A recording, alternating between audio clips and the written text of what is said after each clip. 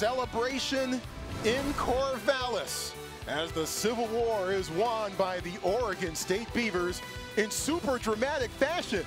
1-0 OSU over Oregon. Troy Clardy and Temryss taking it through it. They're all swarming Paula Leblic and giving her the water shower, and they're doing it for a very simple reason, because Leblic did this in the 87th minute. Left-footed strike of intensity, pings off the inside of the post for the game winner, giving Beavs the win over the Ducks in the Civil War. Well deserved for Paula Leblic. What a road for that young lady. Had ACL surgery 2 years ago, played just 4 games last year. A major contributor this year as a senior. Her second goal of the season is one for the books as Oregon State beats Oregon 1-0.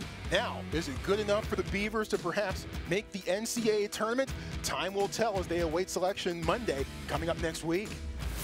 Incredible opportunity for the Beavers. What a fantastic season and well-deserved finish as they take down the Oregon Ducks. Oregon State finishes the year 11-6-2 on the season, while the Ducks finish out 5-9-5 on the year.